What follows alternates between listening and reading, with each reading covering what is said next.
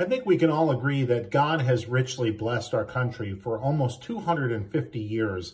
And one thing that amazes me is that a minor miracle takes place every 4 years on an election year. It's not election day, which is tomorrow. Very important that everyone get out and exercise their vote. But it's what happens a few months after in January.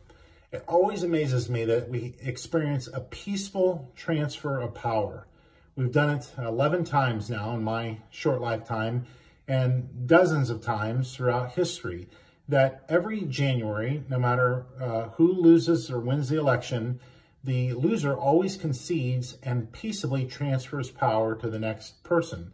Now, we don't know who's going to win this election for the president or for many other races, but it just is stunning that so many cultures and throughout so many centuries have had to fight and kill one another and go into civil war, essentially, when they don't like certain outcomes. We have never done that. Only once. We've been through one civil war in the United States, and I hope and pray that we never go through another. And it's really dependent not only on the losing candidate to have enough honor and dignity to go to the winner and concede the race, which I believe will happen this time. Our election will not be decided tomorrow on Election Day.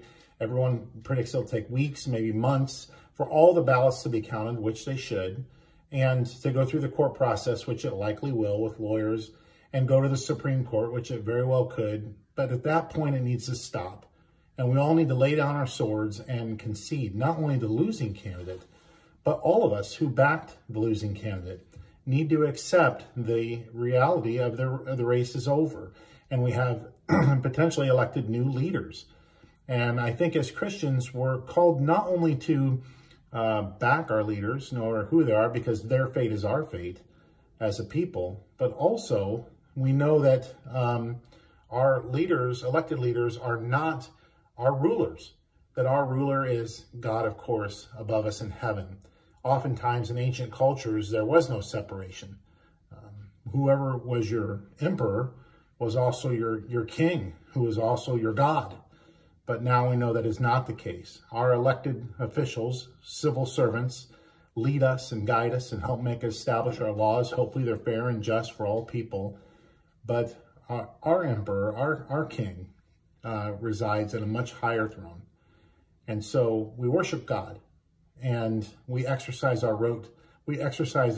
right to vote. And I hope and pray you all do that tomorrow.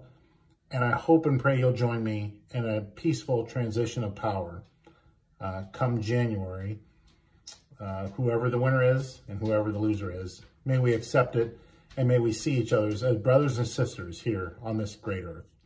God bless. I'm Pastor Craig. This is Your Life for Today.